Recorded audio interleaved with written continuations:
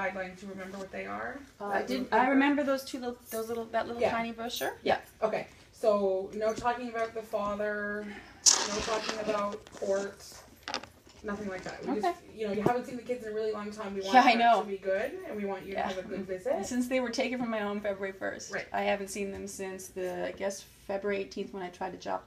I didn't actually talk to them. I only saw them through the window when I was dropping off cookies and sweatshirts. Mm-hmm.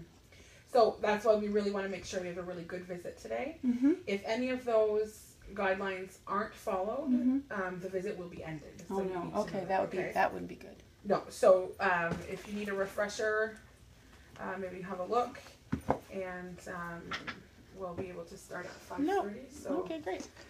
So you're gonna pack up some gifts for them, I guess. Yeah, I didn't have time, and I have no money. Right, I'm technically homeless because John Kiska's lied to court and deprived me of any meaningful access to my funds. Okay, so you're packing bags for the two of them, just little gifts that I did in my travels. Okay, so hang tight here, and we'll come back and get you when the kids get here. Maybe they'll be early. We can maybe start early. And did you have any questions? No, thank you. No? Okay. And we'll see you shortly.